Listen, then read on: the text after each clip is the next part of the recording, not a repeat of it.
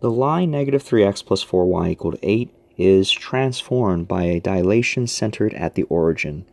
Which linear equation could represent its image?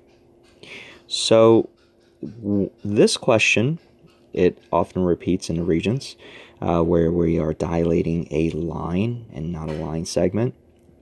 So whenever we're dilating a line over any point, the image will always have the same slope as the original line.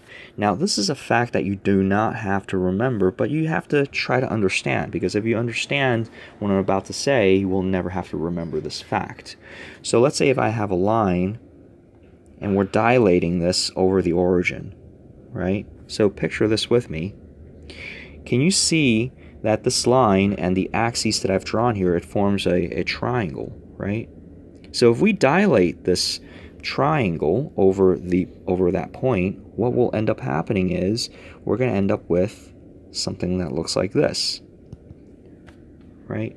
The two lines, the dashed line that I drew here, which is the image, okay, of the original, the two are going to be parallel. This is just a property of dilating a triangle on a coordinate grid. You're going to end up with sides that are going to be parallel to one another.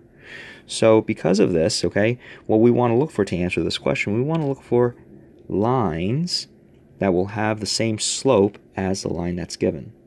So this line right now, okay, we have negative 3x plus 4y is equal to 8. I'm going to isolate y, so I get 4y is equal to 3x plus 8. I want to divide both sides by 4. I end up with 3x plus 8 over 4, which is the same thing as 3/4 x plus 2. So I'm looking for a line that has a slope of 3/4. So the only one that does is option 2.